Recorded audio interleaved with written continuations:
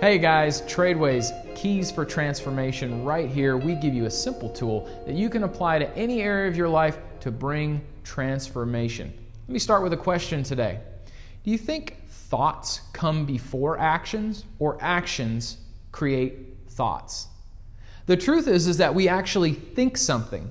That elicits an emotion, and then there's a physical response. So if you look at that chain reaction, what we think has everything to do with what we do.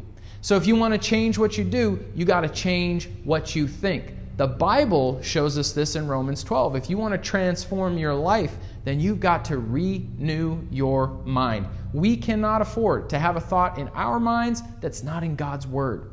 So we want to renew our minds on every level. If you want to do something new, you got to think something new. Someone once said, "You're crazy if you don't talk to yourself." Do you know we actually have 10,000 words on average of self-talk each day?